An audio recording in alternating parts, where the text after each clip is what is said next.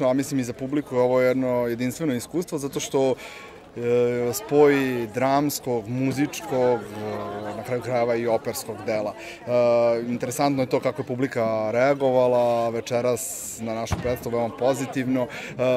Uvijek za nas kao umetnike postoji strah o tome da li će delo biti razumljivo i što jeste u stvari jedan od osnovnih zadataka nas kao umetnika da jednu temu protumačimo na jedan zanimljiv način i da publici ne bude dosadno, a pogotovo još veći zadatak je u tome da protumačimo jedno dramsko delo koje je staro preko 400 godina, koje je bilo inspiracija pre 150 godina Mendelssohnu da napiše jedno simfonijsko delo i na kraju danas 2019. da je protumačimo na kameru.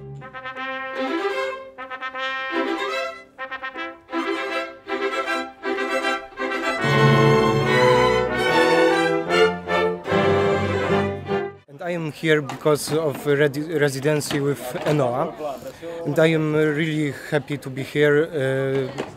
And this whole week of working here was really a great experience for me. And working with Maestro Salmieri was really inspiring, and I have learned here a lot. And thank you for this wonderful opportunity. Thank you.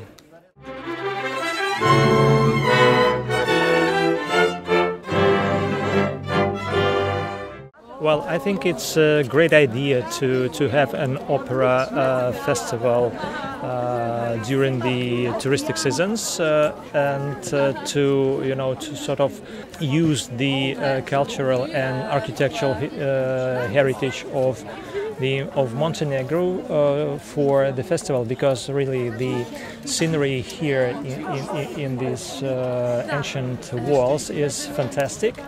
And I enjoyed the Mendelssohn's Summer Night Dream, which is not actually an opera which you will have an opportunity to see and hear often.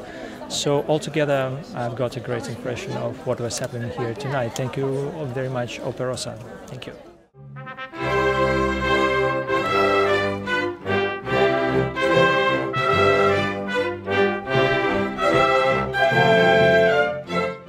Ono što sam večeras imao priliku da čujem i da vidim stvarno je neponovljivo.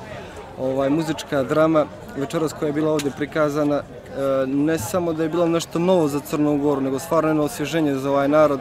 Drago mi je što sam večeras bio dio ove atmosfere. Hvala.